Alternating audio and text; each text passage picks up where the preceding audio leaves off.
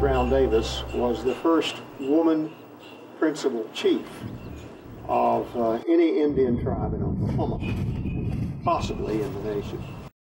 Actually, Davis was the first since the 5 tribes came west in the early 1830s, to quote Pulitzer Prize-winning biographer Vance Trimble. It's usually believed that she was chief for a long, long time. She wasn't. She was very briefly a chief, that she was picked to actually convey some land on which rested the Yamahaka Academy for girls, and she wouldn't do it, and they actually, after appointing her chief, fired her.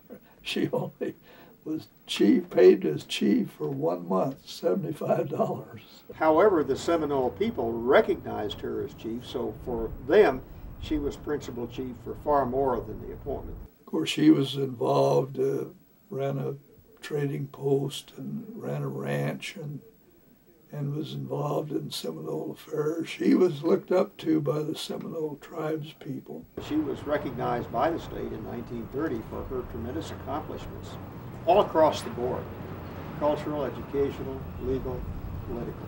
Interpreter for the Seminoles in law and business, member of the Dawes Commission, missionary, teacher, mother of 10, Mrs. Davis, Chief Alice, died in 1935. She was 83. I'm Billie Roadley with Centennial Stories.